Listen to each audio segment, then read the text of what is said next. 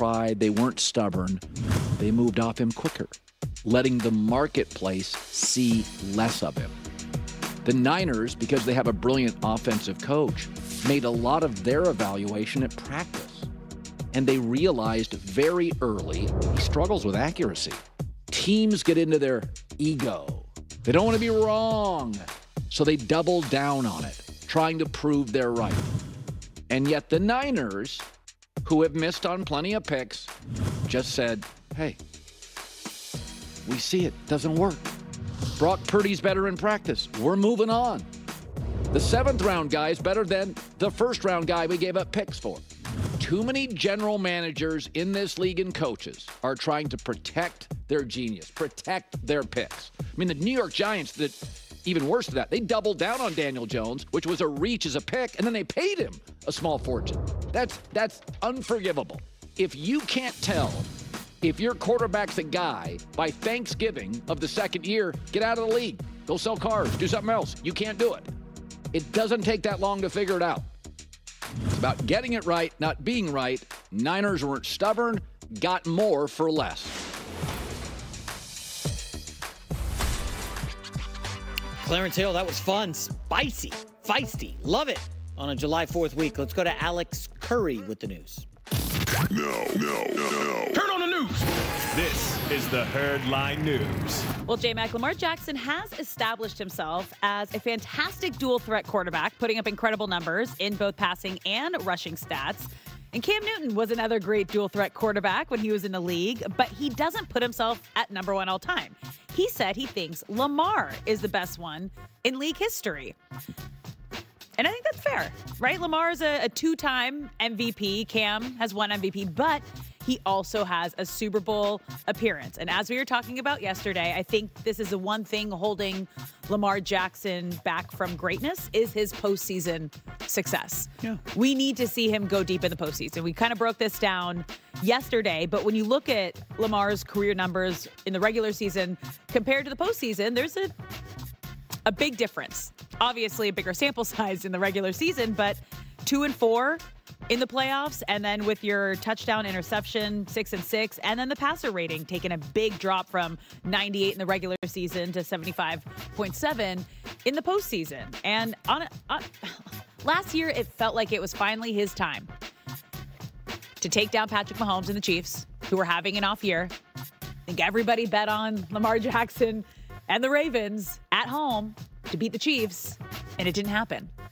And it solidified the Chiefs' dynasty this year. So he just needs postseason success to kind of get over that next hump. But he is the most dynamic and impressive dual threat we've seen at quarterback. Yeah, I don't think there's any question, really. No. Like, who's even a close second? And it's not Cam. I mean, no. Yeah, Cam was not. Cam was really, really good.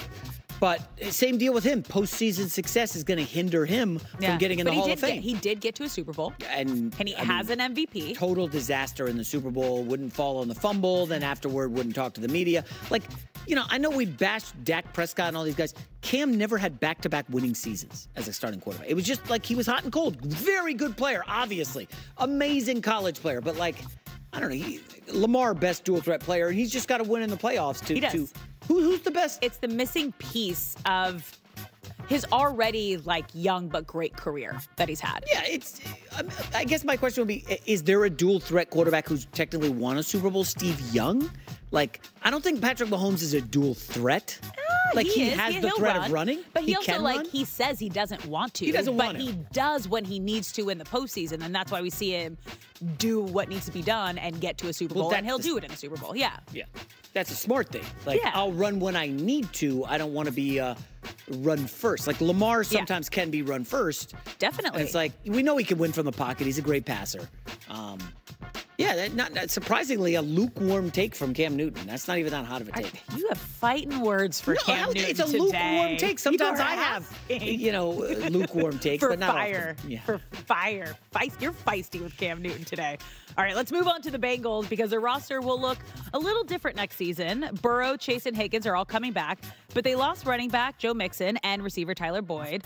Now, they did bring in running back Zach Moss and tight end Mike Gesicki and to fill some holes, and Burrow is looking forward to how this offense will run. He said that he thinks they'll be able to do a lot with their personnel groupings and putting guys in different spots. So I think the important thing is they still have their top 2 receivers in Jamar Chase and T. Higgins, but the key to the season is going to be a healthy Joe Burrow, because even coming in to last year when he got his big contract, he was dealing with the calf injury during training camp that he played with kind of through the start of the season. He tweaked it a little bit and had the setback, but then he had the major wrist injury that ended his season. So Joe Burrow is the key to the Bengals' success. You had them in your top tier for Super Bowls, and he's the only person that we have seen that's still in the league take down Patrick Mahomes in the postseason. Tom Brady was the other one. He's obviously out.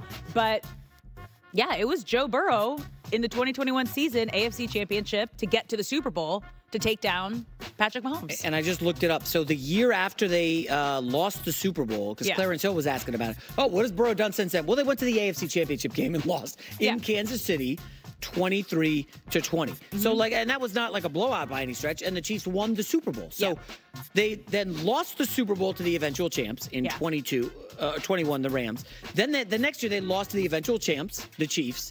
And then Burrow was hurt and they missed the playoffs. So I don't see why the Bengals shouldn't be in there. No, it all comes down to a healthy Joe Burrow, because he is that guy when he's healthy.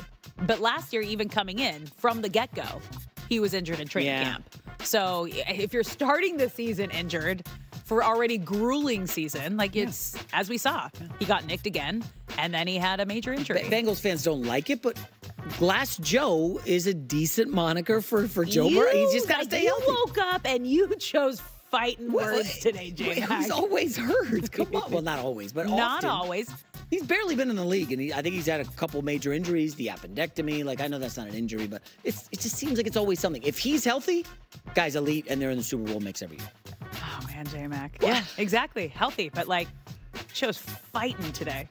Love it. All right, let's go to the NBA, where Buddy Hield is joining the Warriors following a sign-and-trade deal with the 76ers. He will reportedly sign a multi-year deal with 2 years, $21 million guaranteed. Hield has been one of the top three-point shooters in the last 5 seasons and will be tapped to fill the hole left by the departure of Klay Thompson. Now, he's a strong shooter. He's a 40% career three-point shooter, which plays into the Warriors' game.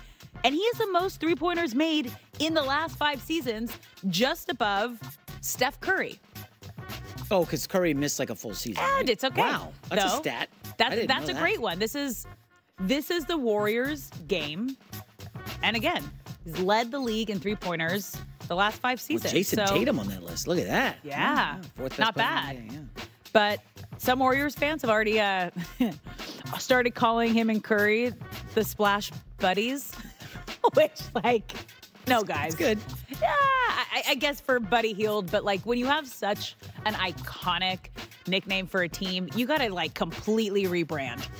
You can't go from Splash Brothers to Splash Buddies. Buddies? You don't like that? Buddies is fun. So basically, you lose Klay Thompson and you replace him with Buddy Hield and DeAnthony Melton. Yeah. Are those two guys combined better than what Klay was last year? And that's an interesting question. I had a Warriors buddy trying to sell me, listen, those two combined, plus Kyle Anderson, who's okay. I know he can't shoot, but Chris Paul's always hurt. Is there a world where they really didn't lose that much? I know the name Chris Paul and the name Klay is they lost huge. But if you look at the numbers, Buddy Hield, I didn't realize that stat. He doesn't play any defense, but he's a bit of a chucker. Remember, wasn't it in against the Knicks? Is that it? No, that's not the highlight. But against the Knicks, they dusted him off because Nurse wants guys who play D. He don't play a lot of D. So then he finally comes in late in the series and was like, holy cow, where's this flamethrower bit? Yeah, this is the game. Yeah. But Buddy Hield just couldn't miss. I think he had 6 threes. So he can fill it up. He doesn't play any D. And remember, when you're playing with other great players, like a Steph Curry, it's always going to elevate your game. There's the effect. You have the Tom Brady effect, the Steph Curry effect, the LeBron effect. When players come in to greatness, you want to level up and be on their level. And as we're seeing here with the stat, him and Curry are 1 and 2 for most three-pointers made in the last 5 seasons. Could be fun. Jacking. Yep. Alex Curry with the news. Well, that's the news. And thanks for stopping by. The Herd Lie News. All right. Yeah, I got called out by somebody close to Kevin Durant. Oh, boy, you'll hear about that next. But also, did you see this Caitlin Clark number? Absolutely staggering. We'll talk about that next.